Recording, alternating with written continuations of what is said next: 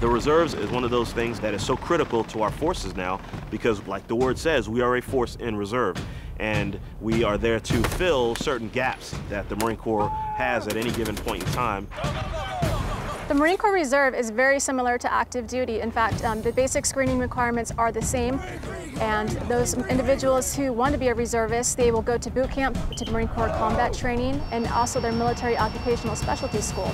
Some of the benefits for being in the reserves are you get to stay local where you enlisted from. In fact, a reservist would stay in this area and be able to go to college or maintain their job if that was what they chose to do. When you're on active duty, that's your full-time job. The reserve is essentially like a part-time job to where you can still serve your country, but you also have your civilian obligations / employment. It's not just 1 week in a month. It's not just 2 weeks a year for training. It's much more than that. There's special missions that reservists can go on around the world.